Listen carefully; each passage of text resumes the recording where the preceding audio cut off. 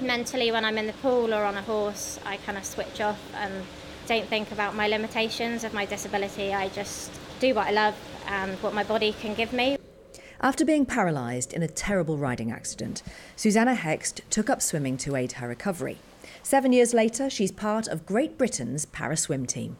Kind of been an uphill roller coaster and amazing journey since then, and to be here up in Manchester with the GB team is completely surreal.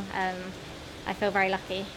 A proficient rider, Suzanna was crushed by a horse during training. She thought she'd never ride again, but after 2 years in and out of hospital, she got back in the saddle and won triple European gold in the Paralympic dressage. Then, after her local club realised how strong a swimmer she'd become, in January she qualified for the GB para-swim team too. I'm very lucky to be here today, and I think that almost makes me more driven, knowing that I've got so much of my life back, and it makes you want to do more because you kind of never know what's around the corner. Suzanna's now hoping to compete for Great Britain in both dressage and swimming at the Paralympics in Tokyo next year, a feat both sets of coaches are hoping will happen.